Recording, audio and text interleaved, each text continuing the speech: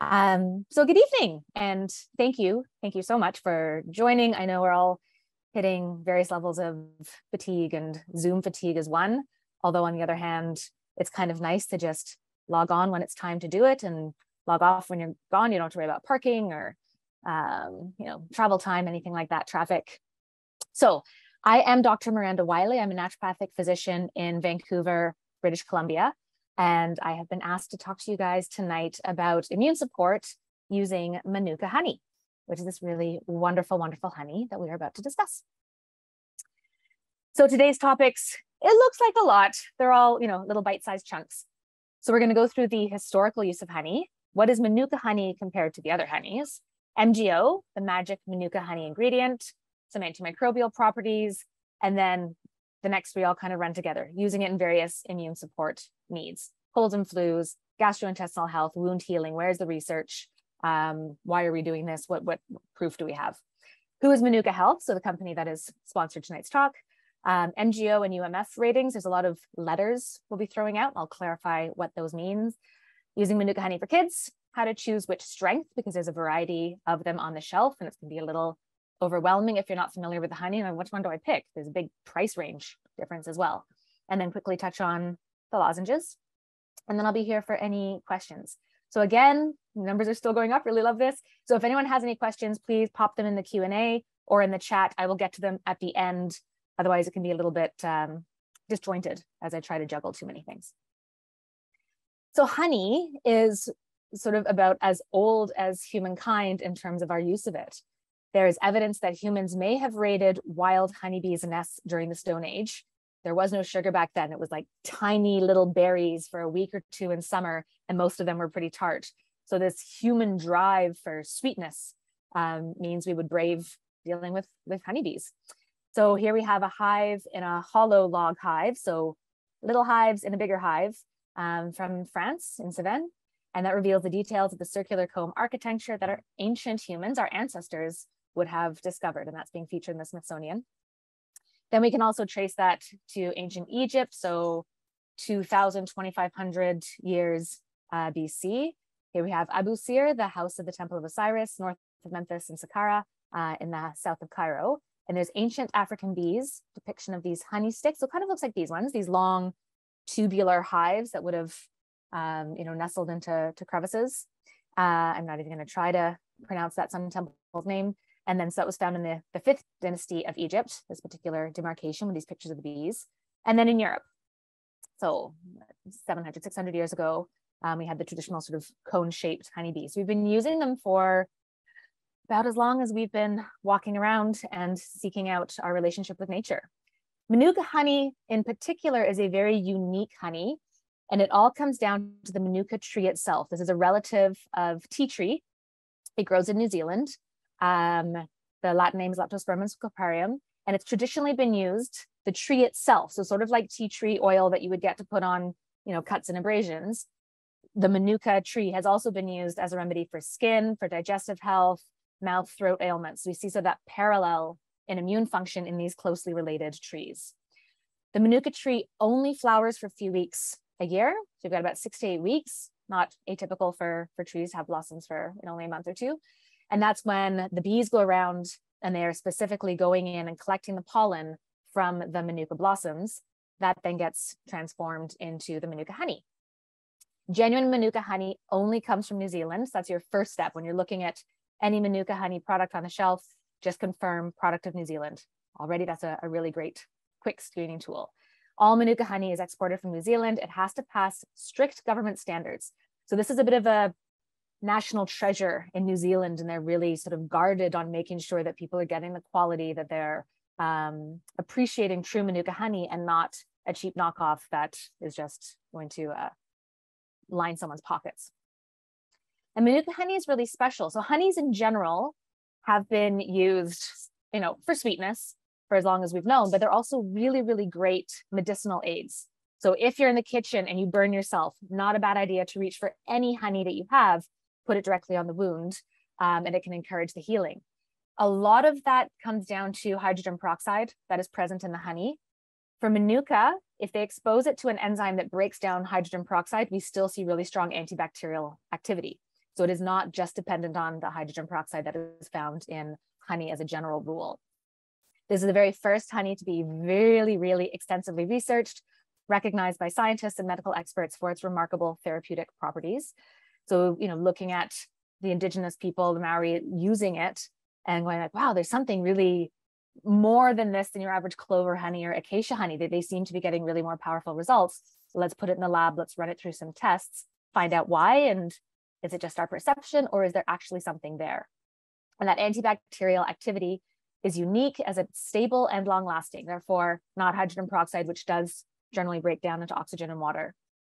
And research has shown that when it's applied topically, we have even more specific antibacterial and anti-inflammatory properties and speeds wound healing. So it's honey plus all that added benefit of the Manuka tree itself. And that comes down to MGOs. This is methyl glyoxal and is the active ingredient in Manuka honey. So years of scientific investigation, they take it, they break things down, find the different components, study this, study that, take that, break it down, and get a little bit more narrowed in. So methyl glyoxal is one particular compound that is responsible for Manuka's superior antibacterial activity. 2008, so 14 years ago, Manuka Health, this particular company, pioneered MGO testing so that when you're buying Manuka honey, I think of it as like kind of, driving up to a gas station. Are you putting in, regular, or are you putting in premium? And so if you're buying Manuka honey, we want to know, are you getting, the good stuff that's worth all that money, or are you getting something that's a little bit more diluted and maybe not as much bang for the buck, in which case, we need to know why we're using it and what that degree of MGO is. So Manuka Health pioneered that MGO testing so they can grade their honeys and be much more specific so people, the consumer, knows what they're getting and why they're getting it. And it's a pretty clear linear thing. So here we have the antibacterial activity.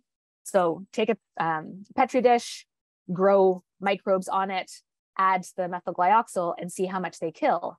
And as the concentration of methyl glyoxal goes up, the ability to kill bacteria goes up. So it's very clear that this is the active compound in there.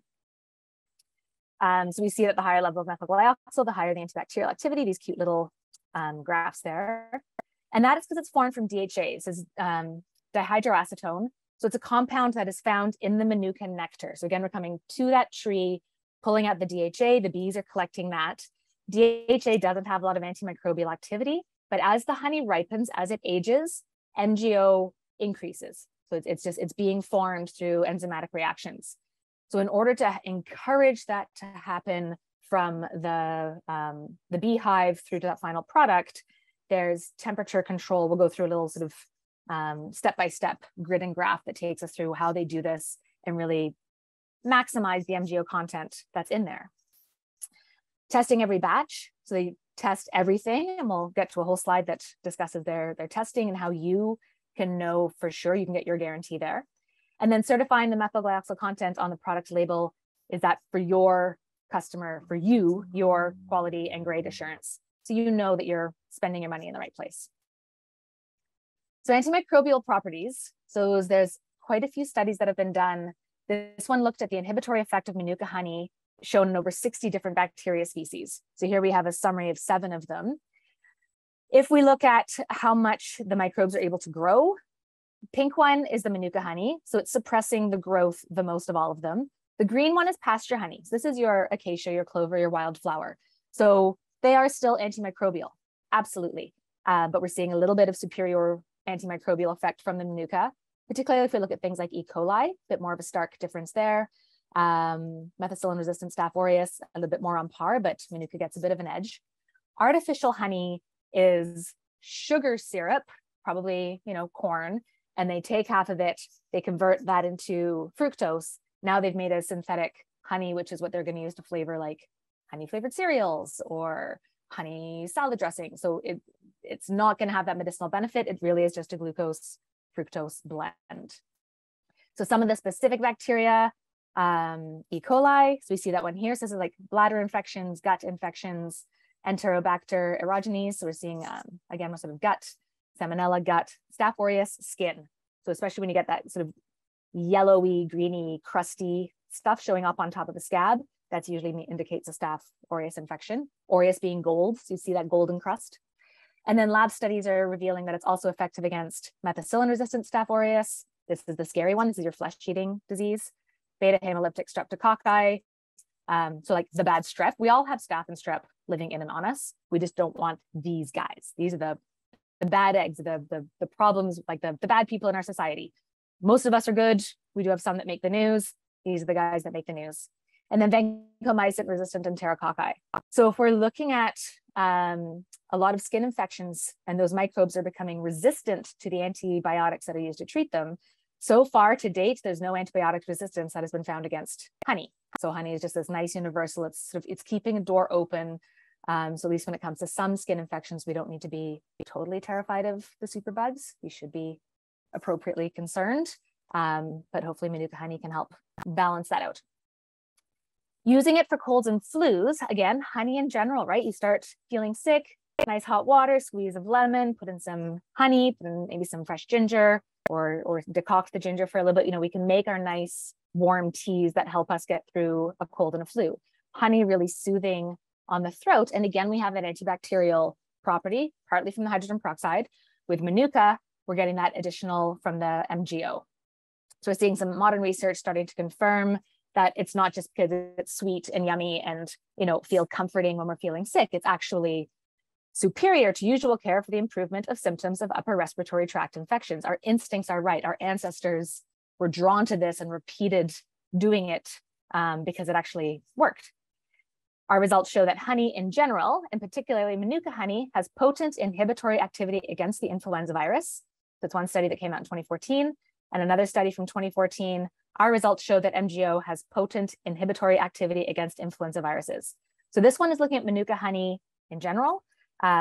This one is getting a bit more specific into that MGO compound, which is found in the Manuka honey. So it's not, you know, substance B or X or something else that we have yet to determine. So with Manuka honey in particular, it works best when it's in direct contact with the affected tissue. So great for a sore throat, great for acne. I put it on cold sores if I get that wound. Certainly it's sticky. It's not one I like put on and then I go out and run some errands or go pick up my kids from the playground. It's like, it's around the house. For acne as well, it would be like, you know, you do it as a mask, leave it on and then rinse it off, because otherwise it's gonna pick up every little thing that is floating around. For gastrointestinal health, and this is sort of the cornerstone of my practice, so this is where I find it most exciting. 5 isolates of H. pylori. So this is the bacteria that lives in our stomach. Again, many of us have it, and it's not a problem. For some people, H. pylori goes a little bit awry, and it really starts to erode the stomach lining, and it leads to gastric ulcers. So H. pylori, if you do have signs of GERD or gastroesophageal reflux disease, if you have, you know, any sort of like chronic heartburn, you're probably going to get tested for H. pylori. And it was sensitive. The 5 isolates of H. pylori was sensitive to a 20% solution of Manuka honey in an agar well diffusion assay. So the studies are there. So, and again, it's upper GI. We want the honey to come into contact with the affected tissue. So not so helpful for, you know, lesions in the colon, because it's going to be metabolized and broken down and, you know, degraded by our enzymes. But in the upper, so the throat, the upper digestive tract, we have a lot more benefit. Manuka honey is a potent anti-typhoid activity in vivo. Typhoid's not something we hear about or worry about these days, but it is still present in some countries. And then this UMF. So sort of make note of that. UMF of 25% was great against typhoid, and we're going to explain what that means in a few slides. It's antioxidant and anti-inflammatory. Manuka honey significantly decreased the ulcer index, completely protected the mucosa from lesions, and preserved gastric mucosal glycoprotein. So essentially really supportive and healing for that upper digestive tract, just having that Manuka honey to really heal things up. Effective as a treatment for chronic ulcer and preservation of mucosal glycoproteins. So the mucosal is like the inside of our mouth. It's that soft tissue. It doesn't have the water resistant coating that the rest of us does, all that keratin layer. So it's where things dry out. So all the way down our digestive canal is mucosal tissue. And glycoproteins are a sugar protein blend that have different effects in sort of stabilizing the area, working with the immune system. So we want to preserve them. They're a big part of how that tissue functions. So treatment of chronic ulcers, preservation of those glycoproteins. Its effects are due to the antioxidant and anti-inflammatory properties, soothing the burn inside. So aloe on a sunburn on our skin, Manuka to heal up the upper GI and respiratory tract.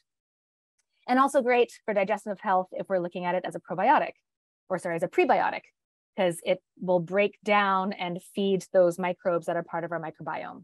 So specifically promoting the growth of the lactobacilli and the bifidobacteria. Whew, tongue twisty. So using it for wound healing, again, this is historical, when in doubt, our ancestors, would put honey on. It's directly antibacterial. It also is really nice at keeping a bandage in place. So that then prevents the secondary infections from airborne bacteria landing on it. So it helps to really guard that area. The use of honey leads to improved wound healing in acute cases, pain relief in burn patients, and decreased inflammatory response in such patients. So again, great thing to have in the kitchen. I mean, if I could show you, my wrists are just covered in burn marks. I really should get some better gloves. Manuka type honeys showed significantly higher anti-biofilm activity than clover honey and an isotonic sugar solution. So biofilm, think of our bodies, we are surrounded in life. We are a big planet, we are our own sort of ecosystem, and we have bacteria living all over us. Different ones inhabit our skin, then inhabit the inside of our mouth because moist versus dry. Different ones inhabit the esophagus, a little bit more acidic, more movement, stomach, respiratory tract, all throughout our system. But we have this layer of bacteria. And these microbes are a community, and they work together and they put out shelters. They create systems for themselves. It's the biofilms. They're putting out little polysaccharides, little starches that create sort of like a housing, and then they're safe underneath. So they preserve their environment. So if we play in the dirt and it's rough and abrasive, they are a little bit protected. We're not completely scouring them away. If we go to get a blood draw, they're going to rub that alcohol swab on for a while to really try and break through the biofilm, clear the area, get the needle in, and then those microbes are going to start growing back. Hand washing, 20 seconds, or singing the happy birthday song or whatever it is, because just that quick little rinse under the sink, it'll get off some of the bigger particles of dirt, but that biofilm will protect. And if there's germs nestling in there, we really need to be sort of scrubbing them down and letting our own good bacteria replenish.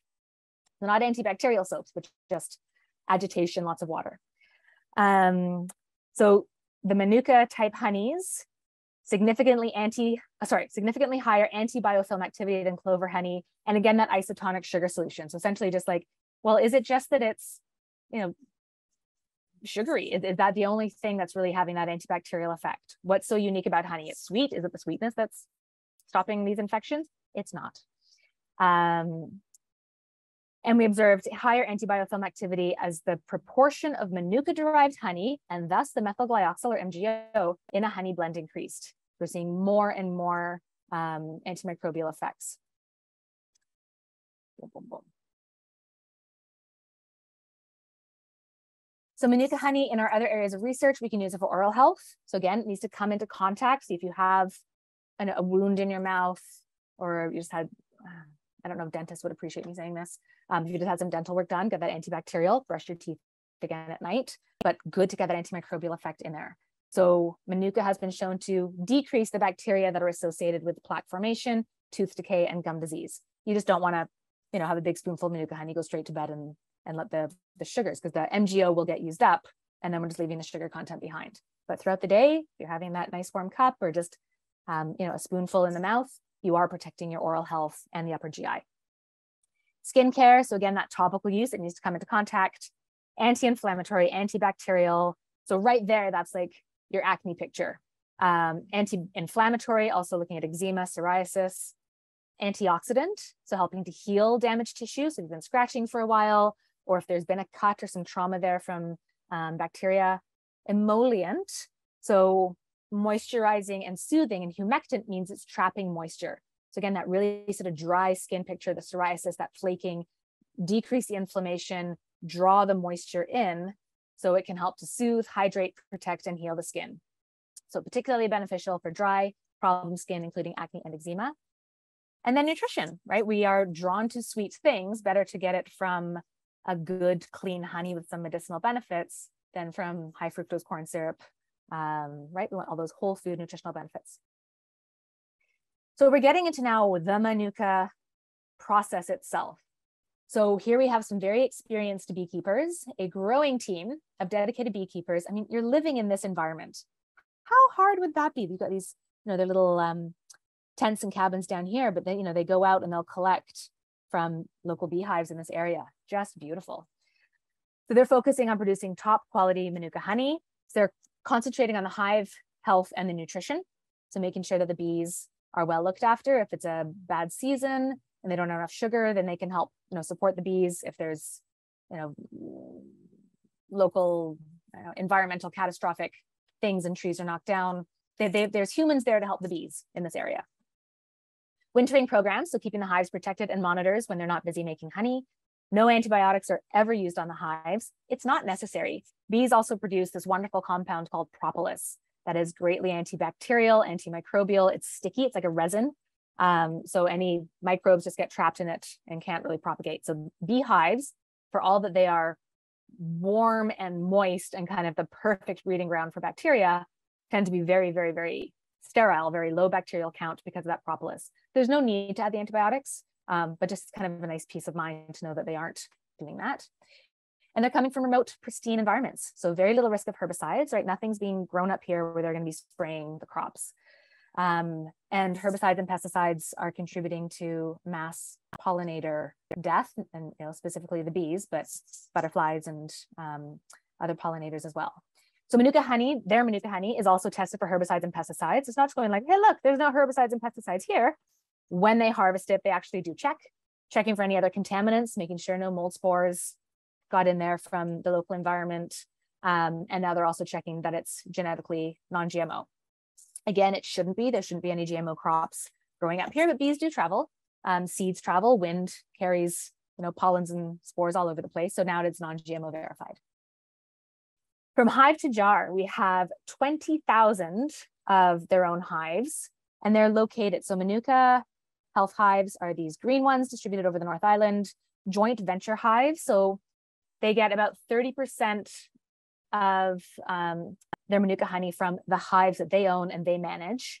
They get about 30% from joint venture hives, so working with other people who are also processing Manuka. And then as needed, they'll get the other 30%, 33 for all of them, about a third from like spot markets. So if there's a bad crop, then they're able to at least purchase from other people, test the quality, and therefore sort of maintain their cost. They're not, hey, we had a really bad season in New Zealand and now the prices are going to triple.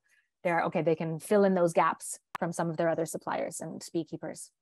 Using really advanced technology to manage and track hives. And so we're going to get into the GIS bloom monitoring app in a few more slides. Sourced from remote, dense Manuka bush, helicopters to access the most remote sites, right? So like there's nothing growing out there, just bees and these beautiful trees. And that full traceability from beekeeper to jar. So for that traceability, so Oratane is a group that is protecting the authenticity of the honey. So honey is naturally absorbing different chemical elements, different isotopes, different compounds that are found in the pollen, in the air. Again, we're looking at sort of climactic drift of things, and they can see where things go. So you can get a really unique snapshot of what happens at each hive and how they're all slightly different. Oratane tests those honey and stores that fingerprint in their database. Then, so they have this mass database of where the different honeys are coming from, which hive, North Island, South Island, and where in particular. The samples are collected from the market and tested to verify origins. They go through and they'll just, randomly go buy some Manuka honeys on the shelf and check that it still goes against and matches with that Oratane database. So they're confirming any origin and suspected counterfeit. So you'll see that on the pack and above the line communication of Oratane testing, they're going to get less fraudulent less fraudulent product being produced, because Manuka honey is expensive. And if I wanted to make a ton of money and I wasn't a very nice person and kind of corrupt, it would be really easy just to like buy some nice dark jars, get some honey, manipulate the flavor, put that label on it and charge, $30, $50, $80, depending on the quality. So we can look at these trust codes. There's QR codes on top of the jar, and every jar has its own unique QR code. So if you buy a Manuka honey, you can take your phone, scan it, or you can see my phone in there. Whoa, there you go. Weird things. So you take your phone, you scan that QR code, and you will get that tracking. So you'll get additional marketing info. It'll tell you which hive it came from. So you can get really specific and, ooh, the one I'm eating came from over here.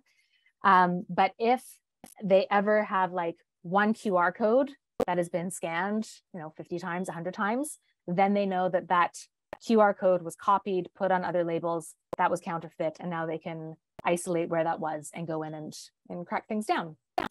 I don't know how often this happens. If there is, counterfeit, it's nice to have that sort of safety net in place, but I'm actually gonna write myself a note. Quarantine, to see, how often do they come up with counterfeiters and cracking that down. So they'll collect the location of the scan, the number of scans, and how many other scans that consumer has made. So if one QR code is scanned too many times, they're alerted that there might be a counterfeit out there, and they can go protect you, the consumer, and ensure that you're getting the medicinal benefit. Okay, so different Manuka health honeys. 5 of them on the shelf, and which one do you get and why, and what's all the difference? We'll start over here. This is the multifloral Manuka honey. The bees are not particularly loyal to one tree. They're going to go wherever there's pretty flowers, and they're going to collect the pollen and move around. So with the multifloral, these bees have visited a Manuka tree and collected some pollen. They've also been to other shrubs and plants and flowers in the area and collected those pollens as well. So the MGO, the methyl glyoxyl content, is only 30. And that means it's 30 milligrams per kilogram of honey. So they're looking at all these other compounds in there and assessing, what are the levels, if it's too high, if it's too low. So looking at a combination of 5 attributes, 4 different chemicals, and 1 DNA marker, doing a DNA test, required to authenticate monofloral and multifloral Manuka honey. On the monofloral sides, it's the peak of Manuka blossom season. The bees are, filling their boots. They're getting so much Manuka pollen. They aren't really branching out to the other flowers. This one I think would be sort of earlier in the season and later in the season. The blossoms are just starting and then fading away, and there's plenty of other things to choose from. These would be sort of that height of the season when it's really just Manuka everywhere, and they're specifically collecting from those blossoms. And so here's where we got to start throwing some fun letters at you. MPI is the Ministry for Primary. Oh, I've forgotten it. I just reviewed it like an hour ago. Ministry for Primary Industry, that is from New Zealand. So this is one of their main industries. This is, unique to their country. They're really sort of guarding it. So MPI governs that anything that is sold as Manuka honey truly comes from New Zealand. That's it. The UMF is a separate organization. They're the Unique Manuka Factor Honey Organization Association. And so that's the UMF, Unique Manuka Factor. And they're testing each batch for 3 specific parameters. HMF is a quality. If it goes too high, that means that honey was probably adulterated, or it's been really heated up and it's killed off a lot of the good stuff. So we want to see this line nice and low, no higher than 40. Leptospermum, remember the Latin name of Manuka is leptospermum. So this is a pass. Is this truly Manuka? Yes, we want to have it be at least 100. And then the MGO is that grading test, and it's the only one that varies. So we'll see, a UMF of 5 has an MGO of like maybe 30 or 50. And a UMF of 16 has an MGO of approaching 600. So it varies. As the MGO content goes up, the UMF rating goes up. So there's 2 sort of numbers we can look at to get that confidence that we are getting a truly medicinal honey. So MGO is the one critical factor in UMF testing that determines its potency. So if you don't see MGO on the label, it didn't go through UMF testing. And so what do these numbers mean? It's looking directly at the amount of MGO in that product. So the MGO 30, you've got 30 milligrams of MGO per kilogram of honey. So it's pretty mild, good, nutritious honey. You're still going to get a little bit of additional antimicrobial effect. 115, you're getting at least 115 milligrams per kilogram. And so that gives it a UMF equivalent of 6. So just to see, the higher the number goes, the more medicinal. There's another factor that is sometimes used by other companies, which is not related to UMF. So you might see something, it won't have an MGO, it won't have a UMF, it'll say what their K factor is. But that is not a recognized assessment. So again, I'm coming back to a gas station. You go into a gas station and you know what kind of octane you want. And like, no, we only have, we have our purple grade, our green grade, and our blue grade. And like, which one's better? Like, well, the purple one's the most expensive, it's the best. And like, okay, so how does that compare to like a high octane? Like, what's the percentage? Like, oh yeah, we don't use those numbers. It's just they're completely coming up with their own sort of grading system, which doesn't match the research that's been done. So K factor is used by some companies. It's not used by Manuka Health because it's not an indicator of potency. It doesn't tell us anything. It really just looks at the pollen count in the Manuka honey, which does nothing to determine or guarantee the antibacterial property. So Manuka Health's process, they get their honey boxes from their extraction, the hives, the frames are spun, the honey is extracted from the frames, the drums are tested for quality before arriving on site. So while they're still remote, check for quality, that's good. Then it arrives at the warehouse, check for quality again, still good. Put it into a warming room. So the enzyme that converts the DHA into MgO, the DHA is the compound actively present in the nectar of the Manuka plant. We want to have that converted into MgO, which is the antibacterial compound. And that requires just a little bit of warmth. So no higher than 40 or 50 degrees Celsius. So just get that little bit of warmth coming in. Too much heat will kill off some of those enzymes. And then we're having, again, an inferior product. So we go back up to here. This HMF is something that they're using to determine, has this honey already been heated if they're buying from another site. Honey is tipped and filtered and pumped into vats. Then it's creamed in vats. Again, this requires a little bit of heat just to help move things around. So we end up with a very sort of consistent, uniform texture. Gets packed into jars, do the quality testing and look at exactly how much MgO. And then that gets packed into cartons, stored in the warehouse. And then you've got your Manuka honey, put that fingerprint QR code on top, and then it's ready for you guys to consume. So temperature is tightly controlled to protect the honey. There you go. Manuka Health's governance, collective expertise from land to hive to shelf ensures utmost quality and product integrity. There we go. Unique natural properties. It does have a wonderful texture and it tastes so rich and delicious too. So highest quality standards. They have lots of accreditations. The jars are BPA free, kosher, non-GMO. So, you know, all these checks and balances along the way. Manuka honey is, their Manuka honey is 100% natural product. It's unpasteurized. So again, we're looking at that warming is just enough to sort of get the enzymes where we want them to be and cream it, but we're not pasteurizing and not putting it so high that it's killing off any of the good stuff that's in there. Slight differences in color and texture can absolutely occur from batch to batch and over time. So I'll, you know, buy a jar when I run out and it tastes and looks a certain way. And then we'll go through it as colds come up. I have 2 small kids. Giving Manuka honey to them is so easy, right? So a little spoonful and they get to suck it and swallow that down, soothe their throat. Tastes good, everyone's happy. But it does change over time. That color can deepen. So in general, the higher the MgO level, the deeper the flavor, the color, the more it tastes like Manuka versus regular honey. The color of the honey can also change naturally due to storage conditions and age, kind of like a fine wine. It's growing in flavor and darkening in color with age. So 100% New Zealand origin, traceable right back to the beekeeper it came from, and you can get that from your QR code, pure and unpasteurized, and then triple tested for quality, purity, and MgO potency. So how to enjoy it? Straight from the spoon. This is what I do with my kids. You can dilute it in water. You know, that's sort of that classic toddy of, you know, honey, lemon, ginger, and then the boiling water on top. I don't do that with the Manuka. I don't know if 100 degrees Celsius for a short period of time, then it starts to cool, is enough to damage the constituents in it. But I just generally don't. So I put in a bit of sort of cooler water first and try to make a bit of like a slurry. So it's got that cooler temperature.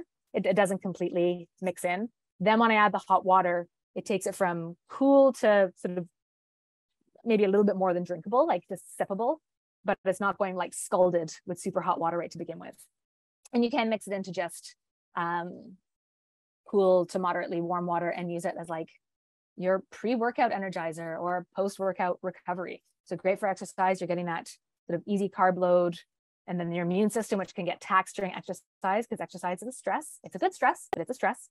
We want to help with that recovery on the other side. Great as a sweetener into your coffee. Again, I don't know, I maybe do the multi-floral. But if I was going to be spending the primo dollars on the high MgO, I don't think I'd be putting it in hot liquids. Add to smoothies, absolutely. Drizzle over breakfast. It is delicious. And then face mask, body scrubs. I have mine in a little like sample jar, and I'll use that for any sort of topical wounds. Typically, it's 1 teaspoon 1 to 3 times a day. It kind of depends why you're taking it. Moderate glycemic index of 54 to 59. So diabetics can still take it, but they probably want to have some protein and fat in their bellies first. So other ways to bring it in, yeah, take a spoonful before your workout. So you go the extra mile, replace your carbonated energy drink with Manuka honey, spread it on toast, replace the sugar in tea for a refreshing energy lift. Lovely cleansing tonic. So again, that toddy. So we can do this as just like your morning hot water with lemon. You can put some Manuka in there as well and get that antimicrobial effect. So particularly cold and flu season, if you or anyone else in your family is struggling with an infection, it'd be a good time to bring in the Manuka. So for kids, any honey is not recommended for children under 12 months of age, pasteurized or unpasteurized. At least if it was pasteurized, there's a chance that it could kill off spores, but botulism spores are heat resistant. Like canning high pressure heat won't kill a botulism spore. So no child until their first birthday gets to have honey. After they've passed that year mark, then it's easy, add it to the oatmeal straight off the spoon, although then they can get quite appreciative of a straight sugary source. So I generally mix it in with something that's going to dilute that sweetness, and the kids don't get totally, I want more everything that just tastes like fully sweet. Great source of sustained energy for growing kids. Great for cough suppressants and sore throats, because we're also like for my kids, maybe they get sore throats more than they get coughs, but getting that on there just to like really help soothe. And I encourage them not to like put the whole thing in their mouth and just like chunk it down, but like really kind of like lick it and move it around your mouth, like really kind of get that long, slow release and prolonged exposure. Provides a number of essential vitamins and minerals in a very simple and tasty way, choke-free, right? We're not worried about them because it does dissolve. Some kids are allergic to bee products. This would not be a great option for them. So we want to use, same for adults, right? We want to use some common sense safety there as well. So which one do you choose? You go into the store, you got 5 options on the shelf. The MGO 30 plus, this is your gourmet. It tastes good. It's a little bit more of a richer, warmer Manuka honey flavor than your plain old honey, and you are getting at least a little bump of that antibacterial effect. The 115 and the 263 plus, this gives them that unique Manuka factor rating of 6 or of 10. Just great overall. These are the ones I tend to have in my home. Kids circulating, daycare, elementary school, getting ill, right? A little bit of Manuka honey also kind of fits my pocketbook, but really all we're dealing with are some dry throats, some coughs, for me, like, a cold sore or the occasional pimple or something. That's great to have that level. It gets a lot more expensive, but also a lot more potent when we get up to the 400 and the 573 plus. This, I think, is where we'd be looking at it like, oh, you've got an ulcer from H. pylori. Maybe let's spend the money and get the UMF 16 or the MGO 573. And so the plus really means that at least 573 milligrams per kilogram. There might be 600, there might be 615, we don't know. But at the very least, the guarantee is there'll be at least 573. So if you're really dealing with lesions, erosion, possibly you've had GERD for so long and there's been so much acid splashing up on your esophagus that, the tissue's kind of eroded, it's raw, it's damaged, and we want to get anti-inflammatory, antimicrobial, and antioxidant properties on there and help that tissue to heal. Then I'd be spending and going up to the higher one. Acne, particularly if it's like bad, like your red pustules, right? So there's mild acne where you're getting a few pimples, moderate where like it's a few more. The severe is like it tends to be very infected, the whole face or arm where area is red, the back, whatever it might be. So that would be the one to put it on. Or really bad eczema, I put it on that. And then just rest. There's no studies that I found on using it as a topical. So 15 minutes, 20 minutes, just enough, put on an Audible or a podcast or something, and just relax, get cucumber slices, make a routine out of it, but give it just that time to really sink in as best you can. And then conveniently, there are also lozenges, and they are coming in at the 400 plus. So your daily dose for a Manuka Health lozenge is just 1 per day. So they're things I tend to keep on hand. Someone in my family gets sick, it happens. I pop one of those, and then like it's that immediate oomph getting right on the throat. These are not ones obviously you give to kids because they could choke, or really little kids, not my daughter, my son could handle it. So there's a lemon one, a ginger one, and then this one has propolis. So again, that really potent antibacterial resin that is found in a beehive. So a little bit, you've got your strong MgO 400, but you're also getting propolis in it. So really good if you've got like a bad throat, maybe a strep throat, like a super bad throat, go for that one. Otherwise, it's a flavor preference. I like the ginger, they're a little bit too spicy for my kids. They like the lemon, or my kid, the older one. So they're great for calming and soothing dry, scratchy throat, instant relief that lasts. I mean, I'm not sick right now, but I can tell just from talking, my voice is starting to go a bit funny. So I'll probably have a little Manuka when I'm done here, just to get that antioxidant, humectant, emollient, soothing property in there. So the added benefit of a little bit of vitamin C. And then there is some sugar in there. Otherwise, it would just be runny honey. So there's some sugar there. So it does crystallize into a lozenge itself. But no artificial colors, flavors, gluten-free, nut-free, suitable for vegetarians. Honey obviously is not suitable for vegan at any form. Measurable MGMO levels. And again, the higher one, right? We go up, boom. The lozenge is in this range. It's in your special care as opposed to your extra care or your daily care. So common questions. I'm going to anticipate some of your questions. Do they test for glyphosate residue? So glyphosate being Roundup, the herbicide that is sprayed on a lot of crops. They do check for glyphosate, and each and every batch, making sure that the Manuka honey is tested. The ratio of glucose to fructose. This was a question that I asked. I treat a lot of digestive issues, and some people have a fructose intolerance. So if they get a honey that's 50-50 glucose fructose, they tend to be able to tolerate it quite well. If it's imbalanced, then they might have bloating, so small intestine bacterial overgrowth. So we don't use Manuka for that.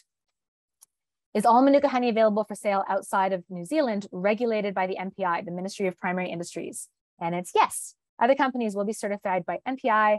However, if they don't test for it or list the MGO content and are not certified by UMF, there's no guarantee what level of MGO is in the final product. So all Manuka honey is MPI, not all of them MGO. We really want to promote the MGO because it has the research behind it.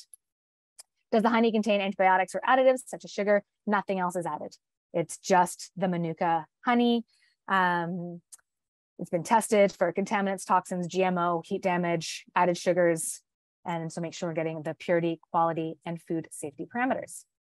So what you're looking for, step one, does it come from New Zealand? If it's Manuka honey, it says Manuka honey on the label, and it comes from any country other than New Zealand, even Australia, which is right next door, it doesn't count. It only comes from New Zealand. Exported must pass strict government standards. You want to look for the methyl glyoxal content that will tell you how strong it is and therefore where you want to be spending your dollars. If you just need a little bit of overall support, or if you have actual damage that you really need to try and fix. MGO is that natural compound that gives Manuka honey its unique potency and is naturally formed in the honey from the Manuka nectar that contains the DHA. And then the next thing to look for would be the unique Manuka factor, your UMF rating, because it is a trusted system. It's something that it's a standard. And so when people are producing according to that standard, then it becomes unified and we can understand where it's coming from and how it's being made. This gives a bit more depth of understanding into behind that product. Manuka Health pioneered the MGO rating system, and they are members of the UMF Honey Association. So other rating systems, you can't compare apples to oranges. It might be strong, it might be weak. You don't know unless you have that MGO level right on there. So Manuka Health means extraordinary care and the highest standards, 100% New Zealand origin from these skilled bushkeepers in dense isolated Manuka bush. I think they must be very happy. Certified levels of methyl glyoxal specified on the product label gives you customer assurance and quality of grade. Traceable guarantee from beekeeper to jar using that QR code that's on top. Expert extraction in their in-house extraction facility. Expert management and storage, keeping it at the temperature that we want. In-house drum warehouse. In-house processing for their customized temperature controlled honeys. Again, we're seeing that temperature regulation really ties in. If it gets too hot, it's going to become less potent. And so they're looking at that HMF rating, making sure that it's 40 or less. We want to get that smooth, velvety honey with all of its natural properties, and then testing every batch multiple times to ensure the quality and grade for that entire shelf life. And look at that beautiful image. We could all, I don't know if we all want to go visit there, it would probably taint it, but it'd be nice to visit there at some point. Okay, so I am going to get into, I'll do the chats first and the Q&As after. People can hear me, that's good. Someone heard putting honey in hot water destroys its benefits. It could well be. So that, yeah, that is my concern there. So put in some cool water first, and then when you add the hot water, it's going to go from, you know, whatever, 5 degrees Celsius up to, you know, 90 to 95, as opposed to scalding it with 100% fresh rolling boil heat. I wouldn't do that. Does Manuka honey spike blood glucose? So yeah, it's got that glycemic rating of about 55, 59. So yeah, it's a sugar. It has glucose and fructose in it. It will affect our blood sugar levels. So if blood sugar is an issue for you, make sure you've got protein, fat, fiber in your belly first. Don't do it on an empty stomach, because then you've got that full ability to suck it all into the bloodstream.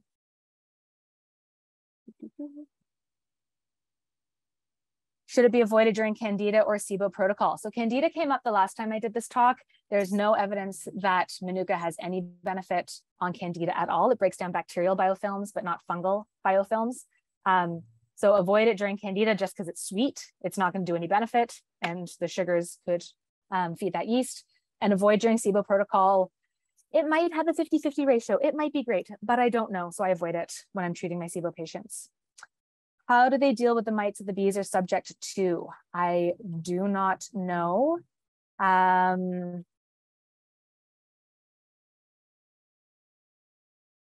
So trying to think, because normally there's like a sales rep, and then we can sort of figure out how we're going to get the answers. I will get the answers, get the Healthy Planet sales rep those answers, and then I don't know who you follow up with at Healthy Planet.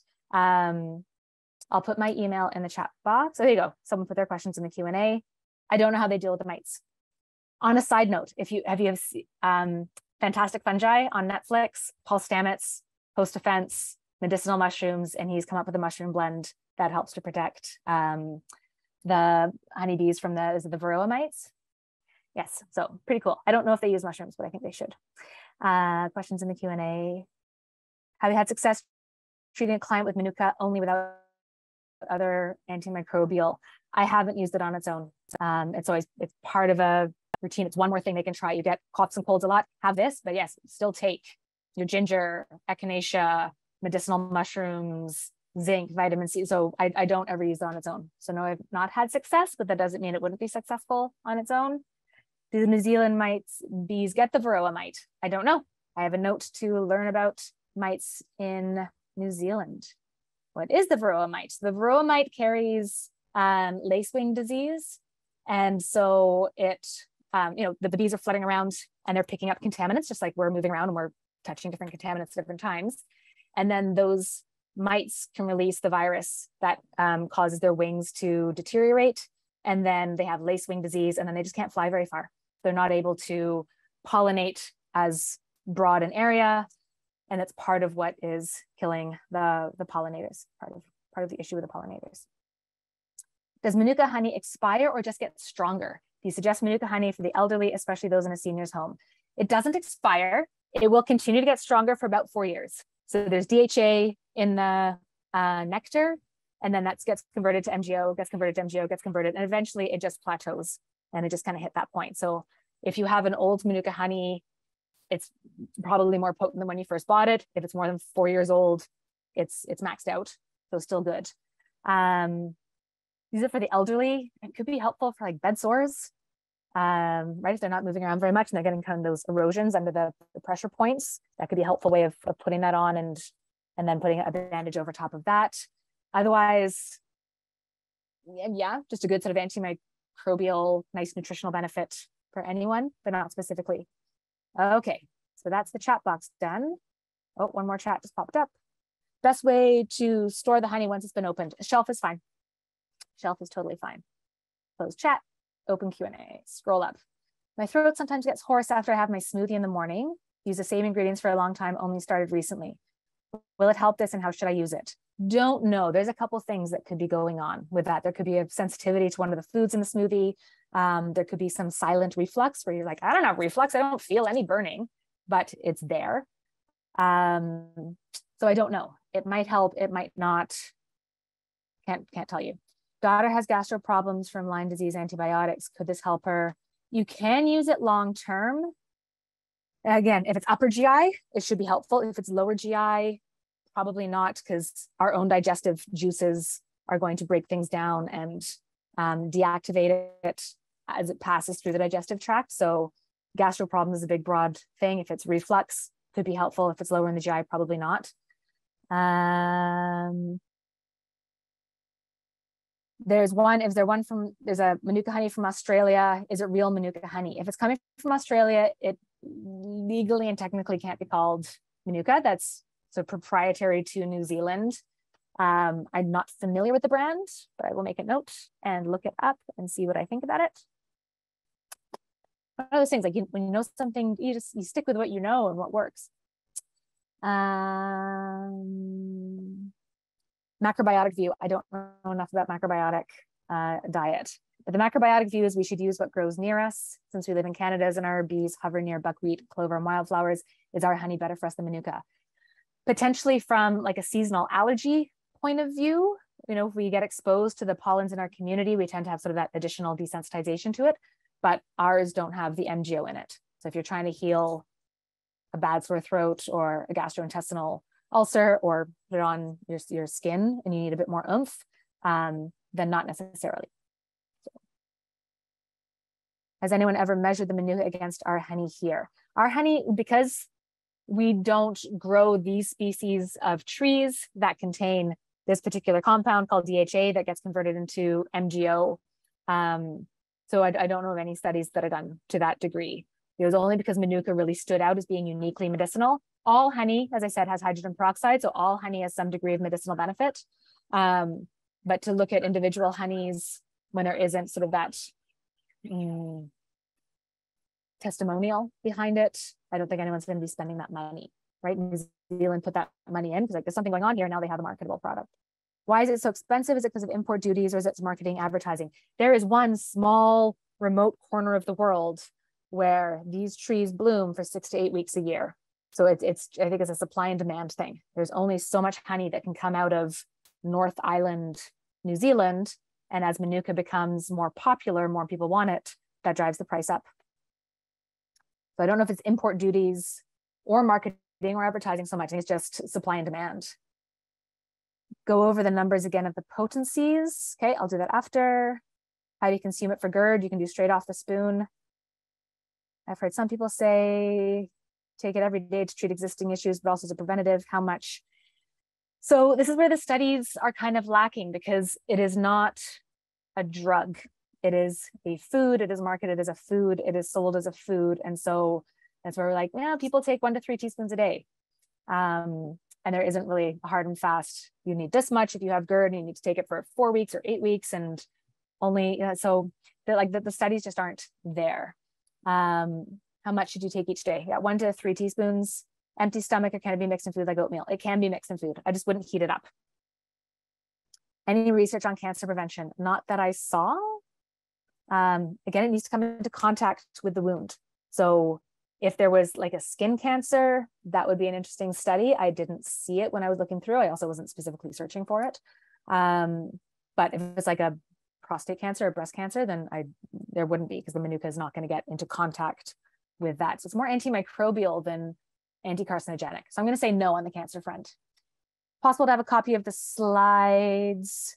Probably. Again, I'm just the educator. I get hired to come and talk for an hour and then I'll run it past the rep. I know. How about, okay, let's finish doing the questions. Severe gum disease, taking a spoonful of honey, can it slow down the progression of the disease? Probably.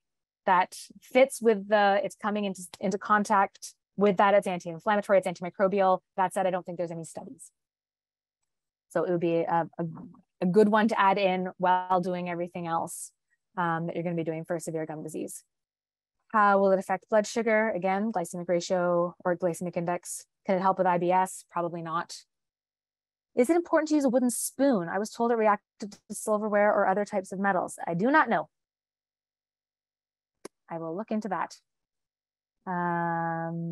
Recently had braces. Is this good to help with their oral care? Again, possibly. Right? If there's like irritation happening inside the gums from that, then moving the Manuka around to try and heal that up and then brushing the teeth well before bed. So I would do that, move the Manuka honey like around the mouth, get into contact with any wounded gum areas, and then wait 20 minutes, half an hour, like give it time to kind of sit in there. Don't swallow it all down. And then brush teeth later. Sorry. Trying to talk and read at the same time doesn't work. Some Manuka honey I bought, it doesn't have an MGO content on the jar. It just notes platinum. It says Manuka Health on it. Yeah, so that was their old rating. I think it just did have a UMF on it. So platinum was their extreme, what they now call the 573 plus. So it was multifloral, and then there was bronze, silver, gold, and platinum. But that would be quite old, I would think. They changed the MGO rating years ago. Using a common silver spoon affect microbial. Yeah, I do not know the silver versus wooden spoon thing. I don't know, but I will look it up. Once you open the jar, does it go in the fridge? No, not necessary. Recently started a keto diet. Was told to avoid all forms of sweeteners. Can this be an exception? It is still a sweetener, so it is going to go against keto. It's going to pop you out of ketogenic fasting mode. But if you have GERD or a sore throat, right, you're gonna have to sort of play with that, but it doesn't fit a keto. Can you take it while pregnant? Yep. The only contraindication for honey is if you have an allergy or if you're 0 to 12 months old. Wetter spoon, organic, now only called Manuka honey. So that's another one. So that's the company that I think that does the K rating and doesn't do MGO. So I don't know enough about them. So I'm going to be looking up the other brand that somebody mentioned. Wetherspoon, I know, doesn't put MGO on it. So I just can't comment on how potent it is or isn't. How does honey contain hydrogen peroxide? It's part of the production. It's part of the fermentation from the nectar in the hive. It's the natural process of how honey is made. Hydrogen peroxide is part of that, and it eventually does break down over time. In the lozenges, the ingredients say natural lemon oil. Would that be D-limonene? Do not know. I don't think so. I think lemon oil would be less expensive. It's just a flavoring. It's not in there as a medicinal agent. So I think it was just natural lemon oil, like you would use in, baking kind of thing. It can actually cause harm if added into really liquid. Something about it becoming poisonous. I don't know. Is the DHA you mentioned the same DHA related to omega-3? It is not. So omega-3, see, I'm always going straight to the omega-3 one. So today I purposely programmed into my brain dihydroacetone. No, it is not. Dihydroacetone is a compound that gets converted to MGO. It is not fatty based. It is not fatty related. So no, it's a different DHA, and that just makes things all the more confusing. How long before it expires? It doesn't expire per se. It's not going to go off. It's just going to sort of plateau. So like honey doesn't really go bad. It's part of how they've found old stuff. Okay, back to the chat. Oh, so some of these were sort of doubled up. I don't know what Costco sells. How important is it to keep the honey tightly sealed? I don't know. I know it is not the same as omega-3. Answered that one. How is it for the liver?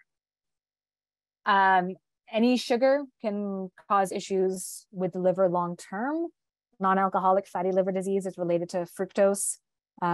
So monitor your blood sugars overall, but otherwise Manuka isn't going to directly affect the liver because it has to be digested, taken up into the bloodstream, and Manuka has its benefit coming into contact with things. All right, so I'm just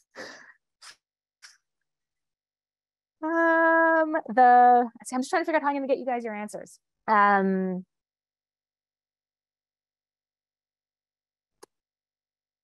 Trainings at tallgrass.ca.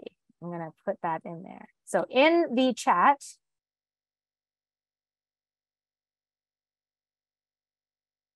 there's an email address. So if you have a specific question that you asked me that I can't answer, specifically the varroa mites, the brand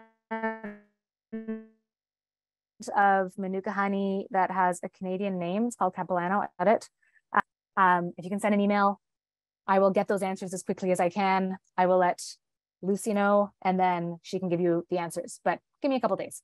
Yeah, and we'll find out that. So you would all like the answers. Yeah, I don't know how to post that. So I think email address. So I put it in there. It's in the chat box. Trainings. It was posted at exactly 5. There was a comment at 4:58. Me to host and panelists. Am I not sharing with everyone? Sorry. There we go. I shared the email with myself and I already know it. Boom. There is the email posted at 5:01. And I will get those answers not by tomorrow morning, but as soon as I can.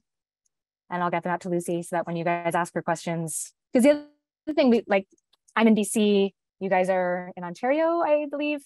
So when we get questions we don't know the answers to, we learn the answer, and then everyone knows it and answers our frequently asked question. Maybe ask Health Planet to email us the answers the same way they emailed us the invite. I can try that. Email answers via Zoom registration. That makes sense? Zoom. Okay. First, I will get those answers and then we will go from there. So you guys have options. You can email in. I will send them out to the rep who can send them to Healthy Planet, who can then get them out to you through the Zoom, and we'll go from there. All right. Thank you so much for joining, and have a wonderful evening. Right. Take care, everyone.